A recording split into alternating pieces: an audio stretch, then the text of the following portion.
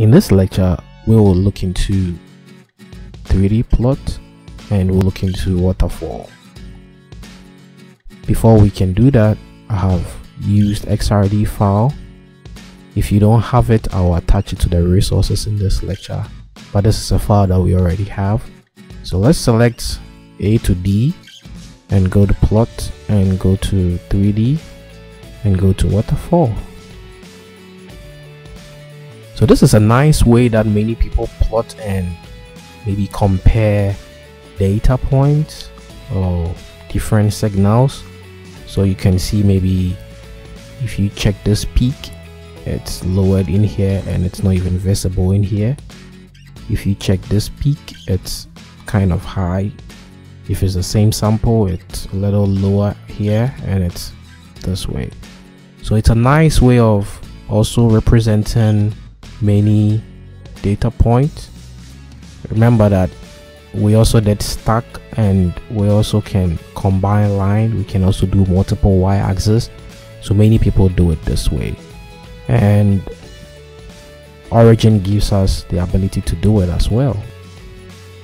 You can edit all of these as we've always done. You can choose maybe 10 and at 50 or maybe 40 and hit apply, and you can do all these changes that we always do, editing the axis, the thickness, the major thicks and the minor thicks. And you can also double click on your plot, come to plot properties. You can edit as a dependent if you're editing everything the same, or independent if you want to do it individually. You can come to line, you can choose the thickness of the line. You can add fill. Okay, let's change the color, let's make it blue.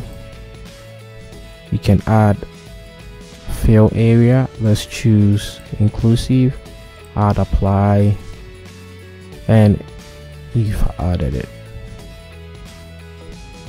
So it's a nice way of also representing your data. You can add drop lines to horizontal or vertical.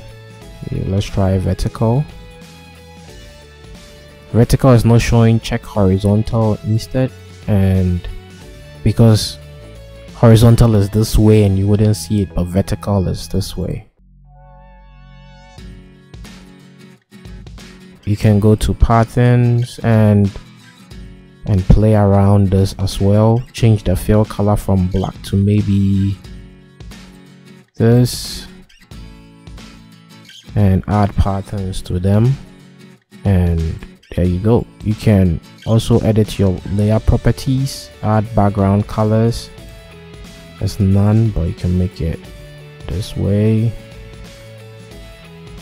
and you can choose all those and edit all these planes. So choose all the planes and maybe make it this. It's up to you. So it's interesting what we can do here and customize our graph. And maybe let's choose this. Yeah, so you have a nice graph. Maybe that's not the best way to represent, but you have your axis, you have this axis, and you have your Z, and everything can be edited. So you can really customize it for your presentations. Also, if you come to plot, you can go to 3D and go to waterfall. You see this one is Y color mapping, so let's choose it. What this does is it chooses the Y axis and uses colors to map from least to highest. So you can choose the color map from here, and you can see it's at black, but and it ends at gray, that is the space above it. But blue I see is the highest in our plot, and red is probably the lowest, so it just maps it let's zoom in a little bit to, let's say 17 should work. 17, and hit OK. So yeah, and let's change this thickness to 3. Apply.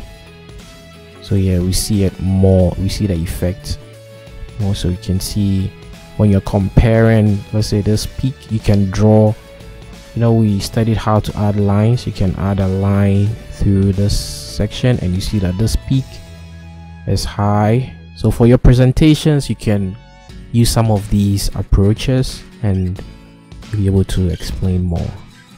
And that same, you can also use color map for the other axis Z. It means this color will be different from this color, from this color. So all of these things can be done using Origin. Let's see what we have. Plot 3D, and yeah, you can change the color mapping of all those. So in the last lecture, we'll look at 3D bars and stacked 3D. So see you in the next lecture.